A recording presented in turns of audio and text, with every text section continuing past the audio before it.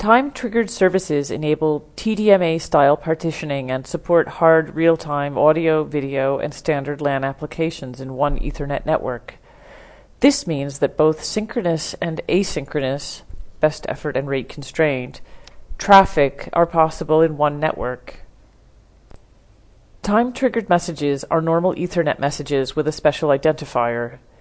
In the graphic on this slide, we can see several data streams. The time-triggered data stream is represented by the red pipe. Due to global synchronization with an accuracy of 1 microsecond, TT Ethernet allows synchronous or isochronous communication via IP network using time-triggered messages. The time-triggered services we use in TT Ethernet add a global time base to the distributed system. The global time base is created using distributed fault-tolerant algorithms at the network level and enables synchronization of end systems. The synchronization algorithm is designed and formally verified to provide continuous synchronization even in the case of multiple system faults. This also covers different types of Byzantine and asymmetric faults. The algorithm operates without a central clock and does not forward timestamps. The capability to synchronize without timestamps may sound exotic, but it contributes to the flexibility and security of time-triggered Ethernet networks. This also allows integration of other synchronization approaches in parallel. Lower priority asynchronous traffic is robustly separated from time-triggered traffic. The important aspect of synchronous time-triggered communication is that it is subject to different rules than asynchronous communication. In asynchronous communication, it is assumed that the network load cannot be predicted. In a synchronous world, resource use and message arrival is known and predictable. Time-triggered traffic can be seen as the highest priority traffic even though it is not based on any priority scheme, and all asynchronous traffic is lower priority.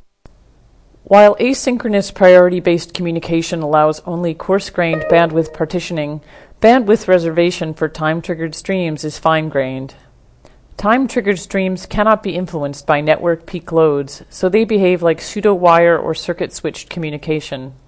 Time-triggered communication emulates circuit switching and is lossless and free from latency, jitter, and congestion by design.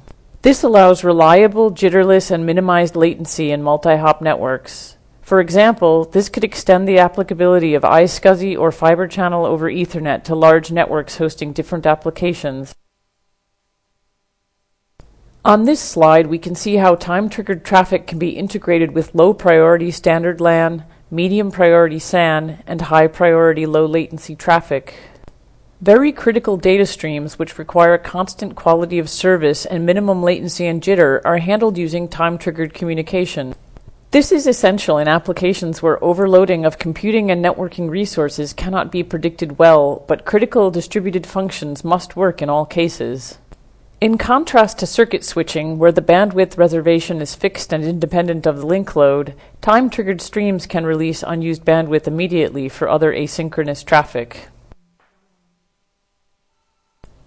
On this slide, 4 synchronous time-triggered Ethernet streams are shown in red.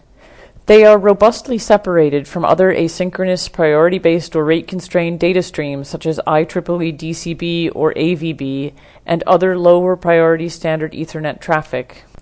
With TT Ethernet robustly partitioned multimedia data streams, critical control data and standard LAN messages can operate in one network without congestion or unintended interactions.